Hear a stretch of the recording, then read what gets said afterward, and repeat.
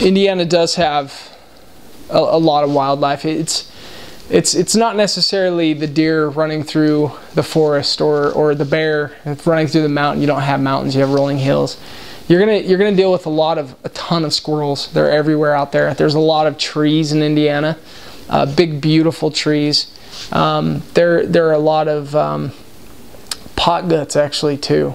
Those are the kind of things, and I think there's an official name for pot guts, but I don't know what the heck they're called. I just know they're fat and they look like fat squirrels. So, but definitely squirrels, chipmunks. You've got beautiful birds. You're going to see a bunch of cardinals, blue jays, even orioles. They get basically any kind of bird out there that you can think of.